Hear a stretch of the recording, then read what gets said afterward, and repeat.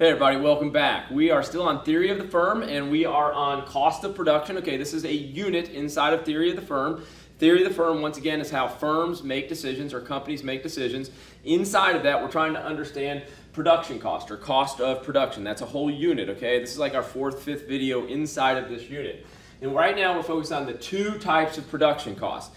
Now, I just want to kind of warn you, at the beginning of this particular unit, cost of production, okay, we focused on what an economist considers cost. They consider both the explicit and the implicit cost. The explicit costs are the cash outlays of doing something. The implicit cost is the profit you would have made if you used the resources in an alternative way, okay? So we're also looking at those implicit costs because they're real costs. There's no cash outlay, but they're real costs.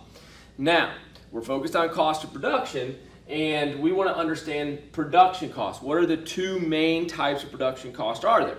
And there's fixed cost and variable cost, at least from an entry or principal level college class of microeconomics. This is how we all learned it when we went through to understand economics. When we got to the college level, first year classes, hey, we just want to focus on this thing called fixed cost and variable cost. Those are the two big conceptual buckets of cost. Let me say that one more time because that's what's important. Some people think that, hey, since it's a 101 class, we're dummying everything down. No, it's actually, we're just trying to learn the concepts, okay? And the two major conceptual costs, two types of costs that are, that are different from a conceptual standpoint are fixed cost and variable cost. Now here, let's go through the major ways they're different. That's what's important here, okay? Fixed costs. Number one, okay, is they've already been incurred, okay? They are a positive amount even if production is zero. So first thing I'm going to put down here is positive even if our production level is zero. That means they've already been incurred. So let's put that down.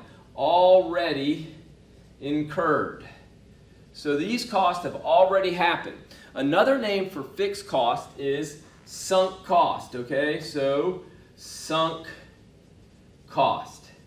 And that gets us to the next point about fixed cost. Do not make present production decisions or short-run production decisions based on fixed cost, okay? Because they've already happened. They're in the past, okay? So B, no short-run decisions made based on fixed cost, okay? You might be wondering why I didn't write this up ahead of time. I wanted you to kind of see it happen organically. Let's see us talk about it. Watch me write it so that you can get each one of these down because they're super important. In fact, this B right here is what we call the sunk cost bias that people fall victim to all the time. I do, you do, business people do, and it's basing decisions based on costs that have already happened, and we should never do that, okay? There's a saying, you might have heard it before, called don't cry over spilled milk, right? Don't cry over already spilled milk, right? That's, hey, the economist maybe came up with that saying because that actually gets to the heart of the matter. If it's already happened, don't make present decisions, going forward decisions based on it, all right?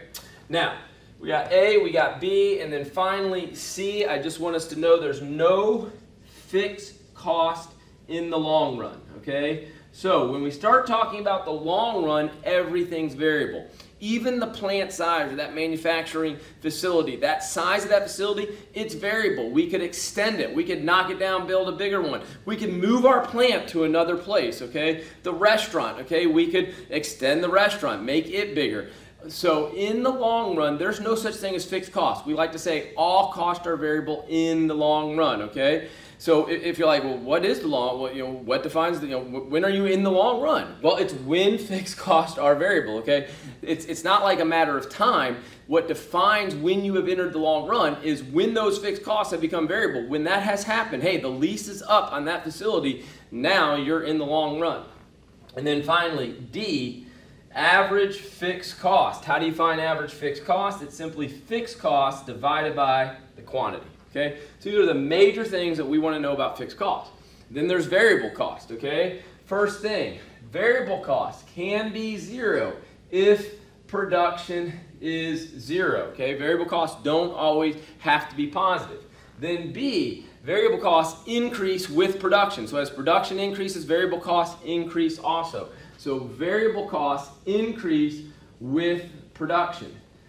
And finally, or maybe not finally, but point C is that variable cost we do use when we make short-run decisions. That's the main thing that we're focused on, or at least a derivative, and it truly is a derivative of variable cost, okay? So variable costs are important for short-run decision making. Variable cost, important for short-run decision making. Short-run decision making. And then finally, okay, now this truly is the finally, how do we find average variable cost? So average variable cost simply equals variable cost divided by quantity.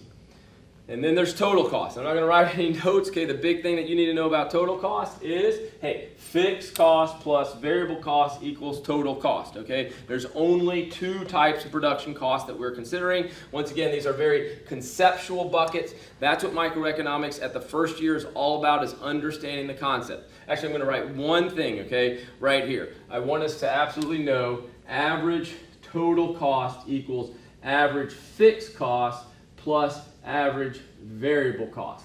And you can find average total cost by looking at the total cost divided by the quantity. So there we go. That's the important stuff. Let me step out of the way, make sure that you can see all the notes as far as these big buckets of cost, and they're going to be important in our next few videos. Thanks for tuning in. We'll see you in the next one.